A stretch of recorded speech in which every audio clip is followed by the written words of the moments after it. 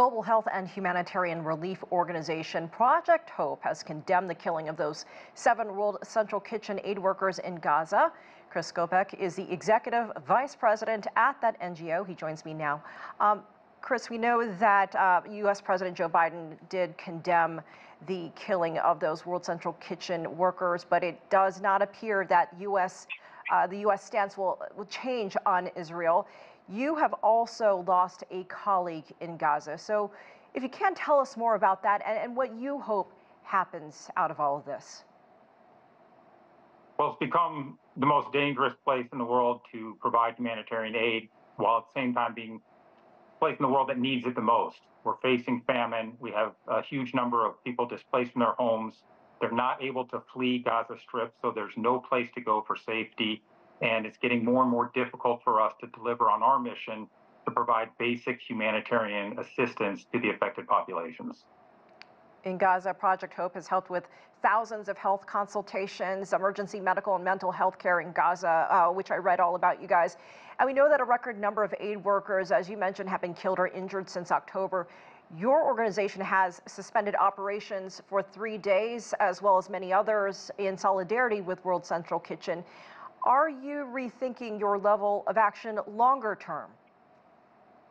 Well, we're thinking in the immediate term right now, how we can get back to work in a way that we feel does not put our staff, our frontline healthcare workers at undue risk. The fact that the World Central Kitchen vehicles were part of a deconfliction zone, their information was shared with IDF, and they were still targeted and still hit, puts our colleagues really a great deal of fear for them, because we put our same clinics in the same deconfliction designation to ensure their safety, yet we have to reassess just how safe that makes them. That being said, Israel says that it is conducting a very deep investigation into that attack. What more do you think needs to be done on their end to ensure the safety of humanitarian workers? Well, we've got to see the evidence of this. I mean, we need to know what happened, why it happened, and how it happened. And we need to hear from them what they're going to do to protect us, the international community, the humanitarian community, those, the Gazans who are working every day to provide for their people. How are they protecting us? What are they going to do to ensure our safety? Because we're not feeling it right now. We're not seeing it. And our staff are scared, and rightfully so. Experts say that famine in Gaza is imminent. What is happening right now behind the scenes? Are aid organizations, are you all discussing next steps, coordinating how to move forward? What's happening amongst that community? Well, there's a lot of dialogue between us. We talk every day. It's a tight-knit group. There are different opinions within us in terms of what to do. Some are saying that we need to be suspending operations until there's a full ceasefire. Put additional pressure on the IDF to allow for a ceasefire and allow for full access to humanitarian assistance. Others recognize that that could still be a long way out, and we don't want to punish the Palestinian people for the actions of the IDF.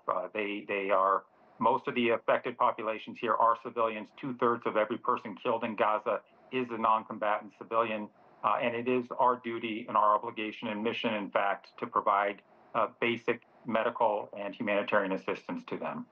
Chris, is there anything else that you would like people to know, what people should know about what's happening right now? I mean, I'm sure you're in such a tough situation dealing with the loss of so many aid workers, your organization, many others, and the frustration of not being able to continue doing what you need to do.